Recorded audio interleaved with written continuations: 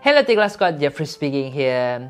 Hari ini saya akan unbox Redmi Note 9 dan pada masa yang sama saya akan kongsi sedikit info tentang phone terbaru ini.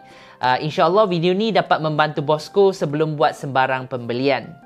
Seperti mana yang kita tahu, Redmi Note series sangat terkenal di Malaysia kerana harganya yang mampu milik dan fiturnya yang hebat. Mengikut Xiaomi, mereka berjaya menjual Redmi Note series sebanyak 110 juta unit di seluruh dunia. Pada tahun lalu, dua model dari Redmi Note series mereka berjaya masuk ke senarai global top 10 smartphones. Sekarang mari kita lihat apakah perbezaan antara Redmi Note 9 dan Note 8. Antara perbezaannya ialah SoC yang telah ditukar dari Snapdragon 665 ke Helio G85. Kamera belakang dan depan mereka boleh dikatakan sama. Saiz paparan telah dibesarkan dari 6.3 inci ke 6.53 inci. Dan paling ketara sekali ialah kapasiti bateri yang telah bertukar dari 4000 ke 5020 mAh. Reka bentuk kotaknya sangat simple dengan gambar phone di depan dan nama model di sisi. Apa yang menarik ialah Redmi tulis with easy access to Google Apps you use most. Jadi bosku akan dapat GMS dalam phone ini. Di dalam kotak, ia ada user guide, warranty card, TPU case yang berwarna hitam, kabel USB-C dan juga charger 22.5 watt. Ada dua variasi untuk Redmi Note 9 dan harga RRP ialah RM649 dan RM749 Malaysia. Berat phone adalah sekitar 200 gram dan rasa agak selesa apabila dipegang di tangan. Dari segi bahan binaan, skrin depan ialah kaca dengan protection Gorilla Glass 5. Untuk info bosku, GG5 adalah 4 kali lebih kuat berbanding dengan GG4. Seterusnya, mari kita lihat pada bahagian belakang dan frame. Kedua-duanya diperbuat daripada plastik. Di sebelah kanan ada butang kuasa dan pelaras suara. Di sebelah kiri ada slot card. Di sebelah bawah ada bicu audio, mikrofon, lubang USB-C dan grill pembesar suara. Dan akhir sekali bahagian atas ada mikrofon dan IR blaster. Untuk slot card, ia boleh muat 2 nano SIM dan 1 kad micro SD. Selain itu, Redmi Note 9 ada pengimbas cap jari di bahagian belakang dan ia adalah jenis kapasitif. Malangnya, phone ini tidak ada LED notifikasi yang biasanya terletak di bahagian atas skrin. Untuk skrin, ia menggunakan IPS LCD.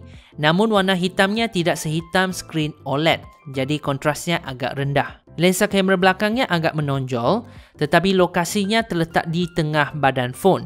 Jadi ia masih lagi dapat baring atas permukaan rata seperti meja. Kamera belakangnya ada 4. Kamera utama ialah 48 megapiksel dengan aperture 1.79. Kamera kedua ialah ultra wide dengan resolusi 8 megapiksel. Kamera ketiga ialah makro dengan resolusi 2 megapiksel dan yang keempat ialah depth sensor.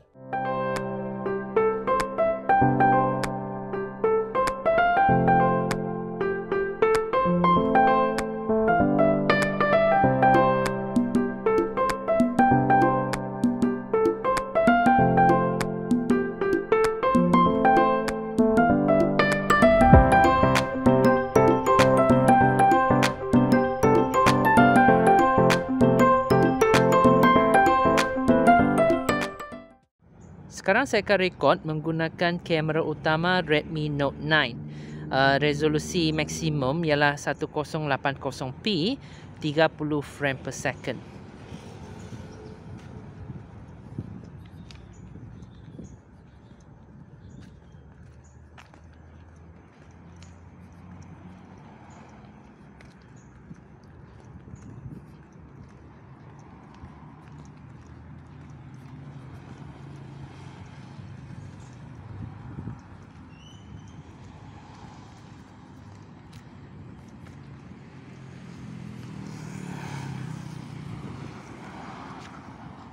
Kamera depannya ialah 13 megapiksel dengan aperture 2.25.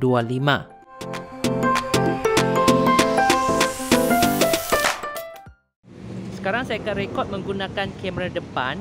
Resolusinya ialah 1080p 30 frame per second.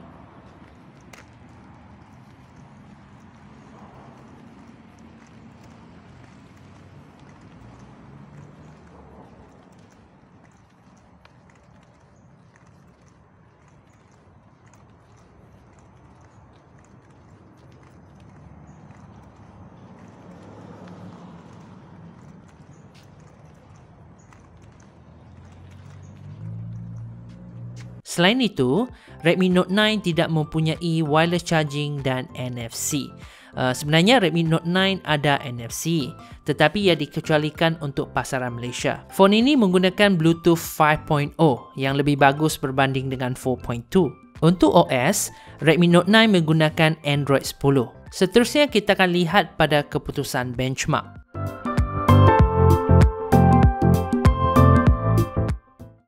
Jadi itulah video unboxing untuk Redmi Note 9. Kalau bosku masih baru di channel Tech Gila, jangan lupa subscribe and I'll see you guys in the next video. Ciao!